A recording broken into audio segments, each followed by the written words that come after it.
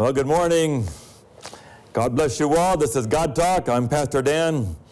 And I'm hoping you get this somewhere in the Christmas season, but if not, Christmas will come to you today. The question for you today, who would you rather have, Santa Claus or Jesus? If I had both Santa Claus and Jesus come to your house, and there's one tree of all the best stuff you've ever heard Santa Claus could ever give, and under the other tree are all the best things that Jesus could give. When you get up in the morning, which one would you rather have? Assuming both are true, Santa Claus or Jesus. I was with one of my former church members a while ago, last year, and he had a brand new Mercedes convertible. Just a two-seat car. Unbelievable. Let me sit in it. As soon as you get in, it starts to massage you. Heated, everything set to your own temperature the way you would like. Seats are heated. You push buttons, this open. You push a button, it all opens up. Every song you've ever heard is in the system. So fast. I thought, boy, if I had one of these, I could get every kid baptized. You want to ride in my car? Okay, get baptized. You can have a ride in my car. Unbelievable how cool that car was. What else would be on my list? Lakers season tickets. Dodger season tickets. A Disneyland pass I can have every day, no blackout dates. I can go anytime. Free golf, Pebble Beach, St. Andrews. I can go around the world, free golf. 3-month cruise. Talked to a doctor friend of mine. He's going to go on a ship 3 months, give a few pills out. He's on a boat for 3 months, so cruising the world. So how do I get something like that? I said, do you need a pastor on the boat? $10,000 gift card for the Apple stores. You can get every song that you want. What would you like? Free first-class tickets on any airplane, anywhere, for the rest of your life. What do you want, that, or you want Jesus? A certain conference president wrote an article a while ago, I'm not going to say anybody you know right now, and he listed some books that every Adventist should not read. Well, quite a few of us that had those books. He thought that there was something that these 2 or 3 preachers were saying that was not right. But one of the books was where I got the idea for this. Bill Hybels was talking to a group of 5th graders in a class in Chicago. After he gave his little spiel, then he had them to raise their hand if you want to give your life to Jesus. One kid did not. He said, how come you don't want to give your life to Jesus? You haven't told us what he's like yet. So he quotes one verse, John 10, verse 10. Thieves come to steal and destroy and take life. I came to give you life and life more abundantly. I preached it all over the world. Satan's been telling lies about God for thousands of years. Don't get too close to God, he'll take life away from you. He'll cheat you out of life. Jesus has to come down and say, no, no, no, no. He takes life away from you. My Father came to give you life and life more abundantly. He said, thieves come to your house. And they back up a truck and they take the best stuff. They take your computer, take your silverware out. We had our silverware out for Thanksgiving. We've had computers taken. Came home one Saturday night. They probably know that I'm gone on Sabbath, and 2 computers gone. Below the deductible, so you just have to buy new. It's difficult. But he says, God says, I'm not a thief. I don't back up a truck and take stuff out. I'm not trying to take life away from you. I'm not the one who gives cancer and diabetes and war and divorce and all the other sufferings that are around the world. I came to give you life. And he made a list. I'm going to read the list to you. Purpose, fulfillment, meaning, love, peace, confidence, security, freedom. I call them the Magic 8. It's a good list. And Jesus comes into the house and puts gifts in. Doesn't take stuff out. Are those 8 better than anything else? Are those better than the free golf around the world? The free gift, the free cruise? How do you weigh peace, fulfillment, love, security, freedom versus things and pleasure and travel and stuff in your house? Which would you rather have? We put a list together of all the young adults in my church. We had like 250 that we had met somewhere, knew somewhere, had connection to. We had a big party for them. We're hiring a young adult pastor. And we said, how's this young pastor going to do to try to get all these young people together? I studied with them. We had a banquet. 100 people came. How do we make God look so good? I will say to kids, okay, here's the message, and have Bible studies, and then I say, are you ready? And they'll say, I'm not ready. I said, what are you waiting for? They're afraid.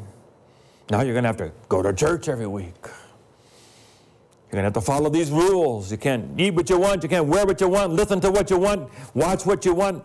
Do what you want. They're afraid. They're afraid that God is going to limit your freedom. God is going to somehow take life away. I know a friend of mine, when he became a Christian, he went to the conference office and asked for his books. What do you mean your books? They said, the only Adventist he knew was a call porter. He thought that's what you did when you became an Adventist. You sold books.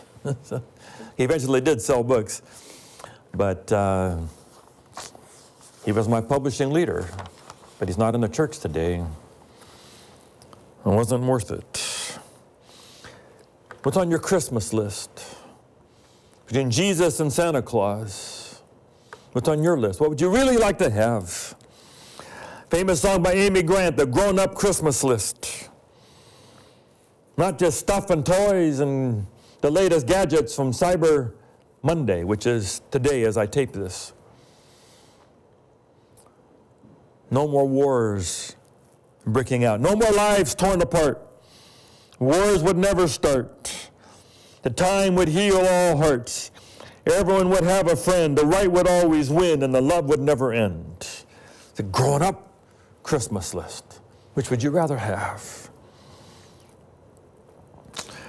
And so I decided to take on this challenge for the next few minutes to see if somehow I could describe a life with Jesus that would be so compelling and so irresistible that it would be more drawing to you than the Santa Claus list. That if Santa Claus was real and offered you the best, you would still choose Jesus. Better than the Laker season tickets, better than Hawaii, better than having all the movies and music in the world, better than a 3-month cruise, it's Jesus. So I'm going to start with purpose, fulfillment, and meaning. To put those 3 together of our Magic 8. My mother came over to our house as she was going through all her things and downsizing to move into the villa here in Loma Linda. And she had a folder of the mementos of our family. There was the letter from the General Conference headquarters asking my parents, 28 years old, to go be missionaries in Thailand. Didn't know where Thailand was. They'd heard of Siam, but didn't know Thailand or where it was. Little country next to Burma. They didn't have to do that. They could have stayed home. Take 3 little boys who were 4, 2, and 5 months old, get on a boat for 6 weeks, go to Thailand, live in this rental house that had no cupboards. We took baths out by a well, cold water, no hot water for many years. Snakes everywhere. Adventure of our lifetime. I was showing this to my sons, and my sons just said, it changed your life, didn't it? That choice. Purpose, meaning, and fulfillment, to be missionaries in Thailand. I preached about Mary. In my time, this would be last week. That Mary is a young girl, 17, 18 years old, and an angel comes and says, I'm going to make you the mother of God. You are going to give birth to a son. And his kingdom will never end. The stone from Daniel chapter 2. Her plans were to be a regular young woman who got married and had babies the normal way and live her life and then die in her little village. It's normal. That's her script. Angel comes and says, no, I'm going to take you. And she gets to be the mother of God and sings the Magnificat. Everybody knows her name. Purpose, meaning, and fulfillment. Angel comes to everybody, if you'll take it. After 4 years of last year, we needed a new chaplain. We found a young man finishing the seminary named Sam Lenore. I could tell you a long story how we got him. Miracle story. Had to say no to him twice. Finally, it worked out. Phenomenal fork in the road. 21 years as a chaplain at La Sierra University, one of the greatest speakers, pastors, collegiate chaplains ever. He's gone into healthcare ministry right now. Just a great, great, great human being. Lives close to our house. I needed someone to help talk my nephew, coming from Maine, to come to La Sierra University and go into theology and become a pastor, Bible teacher, whatever. Smart, bright kid. And I called Pastor Sam up and I said, could you come and just talk to this kid for 10 minutes? Sure, Pastor Dan. Not everyone gets this. We have 21 years. Came over to our house, came out to my study, talked to this kid. After an hour, describing last year and who we are and what it was all about. It's okay. I said, where do I get this? This blessing in my life. To get to do ministry and do great things around the world together for God. Purpose, meaning, and fulfillment. I teach a class for La Sierra University. There's business ethics now. It's a class called Values. Sometimes I would have half the class be from China, not one belief at all. No God, nothing. And the challenge is to make my business ethics so irresistible and so logical and make sense that they would say, I want that. And God would help me, and by the end they would give their papers and they would hit the table, and this is wrong, we have to stop this. You know, why? Who says so?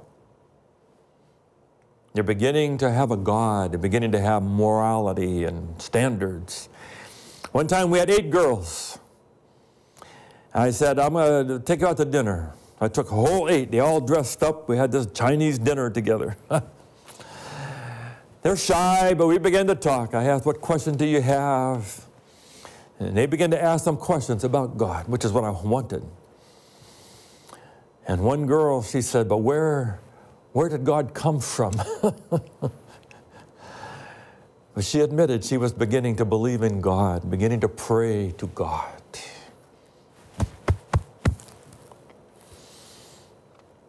That's better than what Santa Claus has. I go overseas and preach overseas. If you know me at all, you know that's what I do. We're in the virus right now, I can't go, but as soon as the virus is over, I've got 6, 7 series all lined up for next year. We were doing a series at a place called Legazpi, Philippines. Staying in a little guest room, typhoons and craziness, preaching every day. out in the villages trying to get people to come and make decisions. Finally, when it was all done, after all the typhoons and everything, we had 350 maybe in a swimming pool. Some of the kids were really small, you know. They can be 10, 12, 13 years old and still pretty small. You had to hold them in the top pool because they couldn't go all the way to the bottom. So I'm lined up, 13 pastors, we're baptizing these people. A couple hours later, some more came. We had to go back to the water, get back in the pool and baptize some more. Great story. But I was burdened for these kids that we baptized, and I said to the mission leaders, we need to find some money and get these kids into an Adventist school. Some of these are their only person in their family. And to expect them to somehow find the Adventist church next week and be part of a youth group, that the youth group might be under a tree somewhere, I mean, difficult. I said, we got to get them into our school. The best I could do, we found money for 10 scholarships. A year later, I'm doing week of prayer at another place. They wanted me to fly down and do the graduation for Sunday morning. So got up 5 in the morning, flew down there, got there 8 o'clock, say. They took me to breakfast in the cafeteria. I've been there many, many times. We finished this great breakfast, and I got to go change. Graduation is coming, 9:30, 10. Put my robe on. I'm the last one. Girl comes running out behind me. Pastor Dan, Pastor Dan. Yes. You remember me? No, sorry. You baptized me in the gospel last year. I said, I was the one. Many pastors. No, you were the one, Pastor Dan. So what do I say? I said, no regrets. No regrets, Pastor Dan. I'm the only one in my family who's an Adventist. And you got one of those scholarships, and I got one of them. And I'm here going to college. I love it here. Going to be whatever, I forget. Purpose, meaning, and fulfillment. And Jesus says, I am not a thief. Thieves back up a truck and take your best up, but Jesus backs up a truck and puts gifts around in your house. Purpose and meaning and fulfillment. You know who you are called to be, and you get to live your life in your sweet spot because you know God called you for that. I'll take that over all the Disneyland pass and the 3-month cruise. Purpose, meaning, and fulfillment. I watched a show called CNN Heroes. Doctors and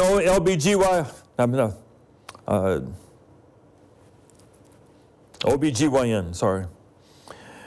And she's over there in Nigeria, and she's bringing a baby into the world. And they're in the dark, and people are holding flashlights. Baby dies. She can't stand it. She finds out the numbers are terrible, like 40, 50% of the babies are born that die because they're just not good situations. There's no light, or half of the time the baby comes during the night. That's what the statistics are. And somewhere there's a mistake made. Her husband's kind of an engineer, so they go back home, they come up with a little solar light.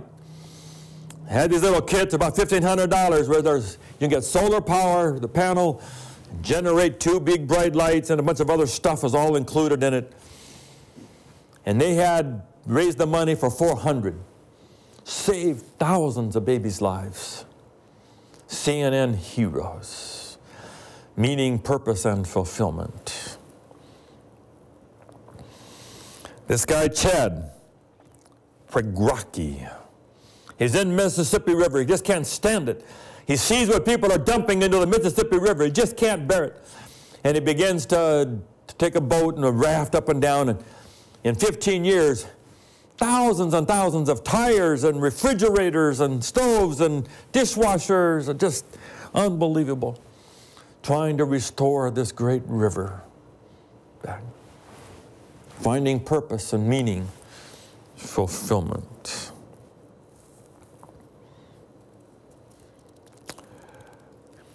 My Uncle Maury used to have a parable about going to Las Vegas and meeting a man who would offer you $1 million. You could do whatever you want for a year. You could drink and party, whatever. But after a year, you have to come back and you will die. It's from this tree. Or you could follow Jesus. Meaning, purpose, and fulfillment. I talked to a girl the other day. She'd gone to Adventist schools, church schools all her life. For the first time in her life, she's at a driver's ed class. And no one else that she knows. Scared to death, and they divide up into partners. She doesn't know anybody. These aren't Christian church people. And she sees one boy with a T-shirt that says, Jesus saves. And she says, I want the Jesus guy. Isn't that what we want? I want the Jesus guy. I want to do my life with Jesus. I choose Jesus. Purpose, meaning, and fulfillment. Now 4 more. Love, peace, confidence, and security. I spent 18 years in my life scared to death. Your name would come up at the wrong time, or you'd make a mistake and you're off the list. You look at that Playboy magazine when you're 12, 13 years old, you're off the list. You're out. The guy was living with the girl. She called him up and she had just won the lottery. Good news, I won the lottery. Pack up. He said, we're going to go. He says, I get winter clothes or summer clothes. She says, I don't care. Just be out of the house by the time I get back. He's out. That's what I grew up with. I was out. I know a pastor who won the lottery. And as soon as they found out that he had won the lottery, he was out. We can't have that. But the angels came when Jesus was born, and they said, today a Savior has been born to you. That's who Jesus was. They wanted a king. They didn't want a Savior. They wanted a king, someone who would free them from the Romans. But the angels said, we have a Savior for you. Peace, security, love, confidence. The Savior. He never changes. We're going to give you a Savior. I was inner tubing in Thailand one time. We were little kids. Well, all the missionaries, we drove a couple hours north from Bangkok, and we got to go in this inner tube thing. Oh, it was so much fun. You'd get out, and you would take your inner tube and wheel it up to the top and get in and go down again, over and over again all day. When you got down to the end, you kind of had to paddle pretty hard to get over to the shore. So we all knew at a certain point you had to paddle. Well, my brother missed it one time. He ended up in the bulrushes in the middle. Some guy had to go in and save him. I missed it one time. And here I go sailing by. I didn't know if anyone even saw me. I'm heading out to the ocean to Thailand. So I finally got over to the side, and I grabbed some of those brushes. But when I grabbed them, I lost the inner tubes, and now I've got nothing. I'm holding on to these, and here's a bank several feet up. And I could not get out of that rushing river and up that bank. And finally I yelled and screamed, and finally someone help me. Chet Dameron, who just passed away, he's a great missionary, somehow heard me crying and came over and fished me out of there. I needed a Savior. And that's what Jesus is. He's a Savior. He's a Savior today. He never changes. He doesn't become something else. They talk about the strange act. They think Jesus becomes something else. No, He is a Savior. And if He is a Savior, God is a Savior. They're together. Whatever they do, He's a Savior. You need a Savior? He's a Savior. Love, peace, confidence, security. That's what He does. 1 Corinthians 13, love never ends. Love never gives up. Love is always there. John 14, let not your heart be troubled. I'm preparing a place for you, but if I prepare a place for you, I will come back and take you to be with me. He's a Savior. And He offers us love, peace, security, and confidence. I took my boy to see the Vietnam War Wall Memorial. That's my war, it's my time. 1973, 72, 73, I was 19, 20 years old, right in the core of the draft. My number was 58 out of 365. I'm going to go. I hated. I didn't no desire to go. I was scared to death. Did not want to kill anybody. Didn't want to die. Didn't want to be a medic. Didn't know how to do that. Scared. Didn't get to go. Didn't have to go. Got to deferment. it. But when I got to the wall, I said to the boys, go look for my name under 73. Dad, these are people who died. You're alive. Can't be you, Dad. And I said, go check. Maybe I'm there. No, it's ridiculous. And that's what we have to feel that we're not dead, we're alive. We know, don't have to go check on the wall ever again. My boys don't have to check. I don't have to check to see. I don't have to see, am I saved or not? Am I good enough? Am I off the list? I am saved. I am going to heaven. I have a place in heaven with my name on it. Jesus says, put me on the list. Yes, you can walk away, but as long as you have Jesus, you're on the list. Peace, love, confidence, security. And Jesus backs up the truck, and he puts the gifts all around. Fulfillment, meaning, purpose, love, security. That's what he does. What's your picture of God? Is your picture of God the God who is waiting and watching to try to catch you? He's the thief. He's got a lot of rules that you really don't want to follow, and you got to go to church, and you got to give your money. You got to give God a Sabbath. You can't do what you want, can't wear what you want. Or is your picture of God the anti-thief who backs up a truck and puts gifts everywhere? Who would you rather have, Santa Claus or Jesus? There was a little girl named Grace. Came to a little store Christmas Eve, rang the bell, let her in. What would you like? I said, I want to get something from my sister. She sees a little blue necklace. She says, how much is that? He said, how much do you have? She pours out her little purse, had a few little coins. She said, that's exactly the price. That's exactly it. She says, I want to do this for my sister. Our mother died. My big sister takes care of me. I want to do something. She works so hard to take care of me. I want to give her something. He wrapped it up nice. She went home.